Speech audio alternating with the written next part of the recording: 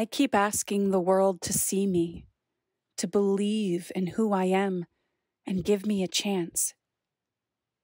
But it's an endless loop of desperation.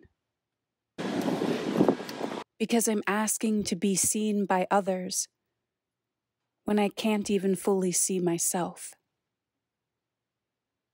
In fact, I've been hiding from myself. And I've been asking to find my power in other people's opinions or approval.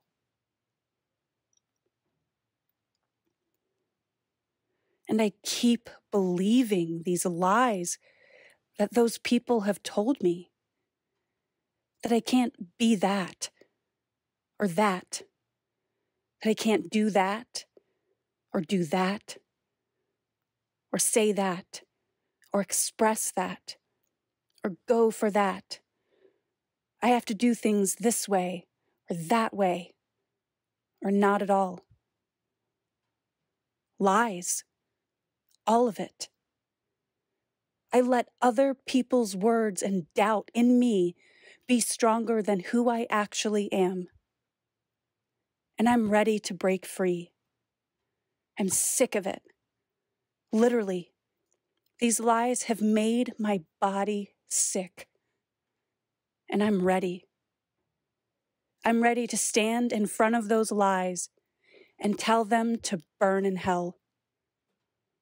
They have no power over me unless I let them. So I have to truly discover me, who I am, and what I really want for my life, what I really want to express, what I really want to be. Not for anyone else, but for me, for my soul. I don't need to get anything from it but the satisfaction and fulfillment that I'm giving myself the freedom to be me.